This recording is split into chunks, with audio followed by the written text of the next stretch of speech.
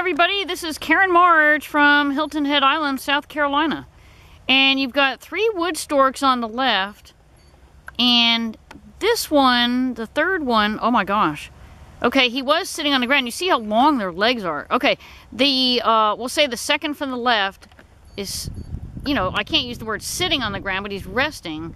And they fold their legs forward. Look at this. Unbelievable. Can't believe we got that on film. It's amazing. And we have a fabulous alligator here. And I'm at a freshwater pond, or lagoon as we call them down Hilton Head. And, you know, I'm at like I'm at about 100 zoom. So I'm not anywhere near this gator. There's a lot of water. In fact, I'll even pan back so you can see how far away I am. Yeah, so safety is always first when it comes to alligators.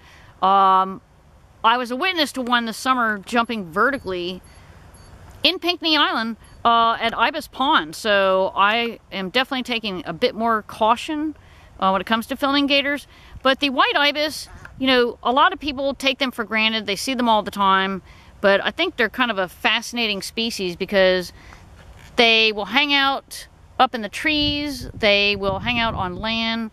They'll walk the water's edge.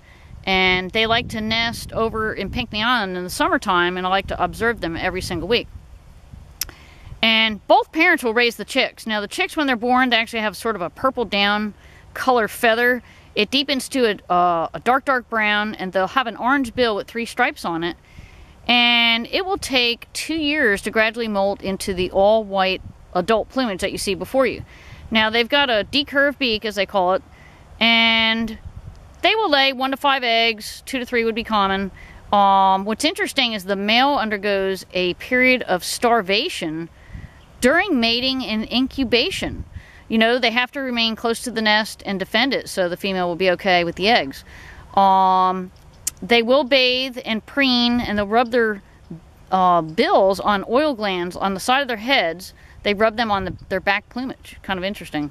So these birds, they will only preen themselves, but during courtship, they do what's called allopreening, which would be, you know, preen each other.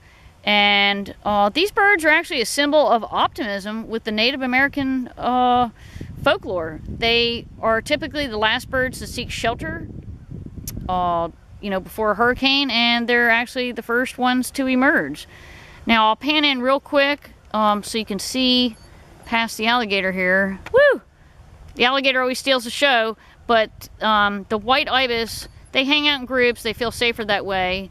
And it's a glorious day on Hilton Head with a high of 61. All right, we're signing off live. It's Karen March.